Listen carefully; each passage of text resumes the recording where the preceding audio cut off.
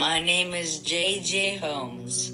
I'm from Longwood, Florida. I live with my mom and dad and my little sister and my 2 crazy dogs. I'm 19. I will be graduating in May.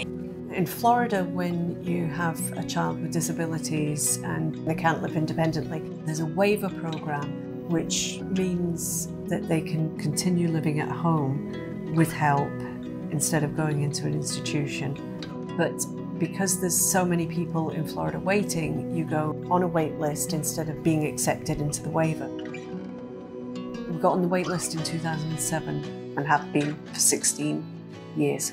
That wait list is over 22,000 people. That's a lot of individuals who live in Florida who aren't receiving home and community-based services. Individuals who are not able to access HBS services, their families face exhaustion, financial crisis, and eventual institutional care if they're not able to meet their family members' needs.